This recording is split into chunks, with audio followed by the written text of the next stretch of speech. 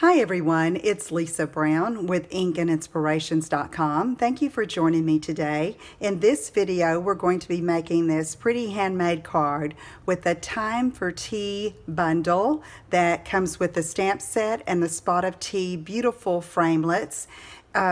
For 10% off if you buy them as a bundle, and it can make some beautiful cards and gifts. And today we're going to be just putting this one together. I've already done some of the elements so that it won't take up too much time. So I've cut this for the card base in Calypso Coral at 5.5 by 8.5, and I'm going to fold it and then take my bone folder and give it a good crease on that fold. Okay, so that's ready to go. In that suite of products, you'll also find this beautiful, this is the Tea Room Specialty paper. Had to double check on the name. And it's got some beautiful colors and floral prints. And so we're just going to use some Snell adhesive and center that on the card front. And then we're going to set it aside and do some stamping.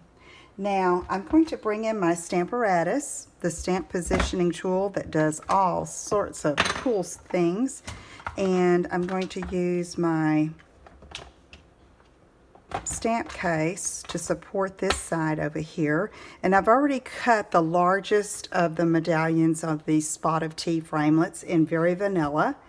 And I've taken the sentiment, "You fill my cup with happiness," and I placed it on the scallop circle where I wanted to stamp it. And then I picked it up with the one plate of the Stamparatus. And I'm going to use some Coastal Cabana ink to ink up this sentiment. Now sometimes you'll get a little bit of ink on your plate, and you can clean that off with a wet wipe or our Simply Chamois to make sure you don't get any on your project. And so I'm just going to press down there and lift that up. Now I'll go ahead and clean this stamp. And I'm going to put a little sprig of foliage up here at the top. And so it's two-step stamping. So I'm going to use this other plate in case I wanted to make several cards. I can go ahead and leave this in position and then just position my scallop circle where I need to. And I have this, which is the solid image of the leaf, little branch there. And I'm going to put that there, and then I'm going to bring over my plate, pick it up, and the magnet is holding that in place. And so let's get Old Olive ink. Okay, and something else that I do when I do two-step stamping, I don't want the solid image as dark as the outline image is going to be. So I'm going to clean my plate here. And then I'm going to take a sheet of scratch paper and stamp off, okay? Get some of that ink off of that foliage. And then I'm going to press it down. And there it is. Now, I want to put the outline stamp on. So I'm going to line it up over top. And I'm going to bring my plate down, pick it up. And then I'm going to use Old Olive ink again, but this time I'm not going to stamp off or blot it off with my scrap paper.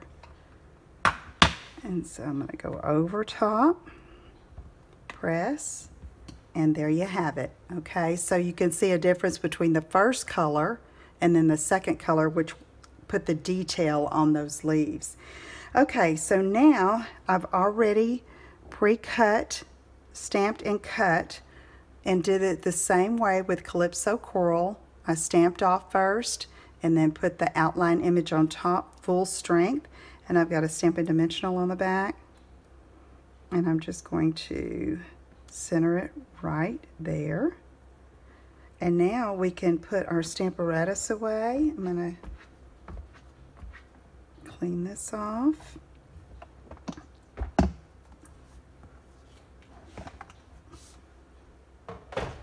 And we can finish our card. I've also stamped and die cut this pretty little teacup in Calypso Coral, and I want to position it there. But you know what? First, I'm going to get this on the card before I put that down to make sure I have it at just the right placement. And I'm going to put a little bit of the coordinating ribbon. It's just beautiful. It's like rose gold metallic edging on Coastal Cabana ribbon, 1/8 of an inch wide. It comes in a dual pack with some very vanilla ribbon with the same metallic edging, and it is just beautiful. So I like to do this ribbon treatment underneath my images. It's just a little different than a bow and adds that same feel, that ribbon feel. Okay, so I'm going to put that over top, and this is going to go here, and we're going to be done. Okay, oops, oh, that's a boo-boo.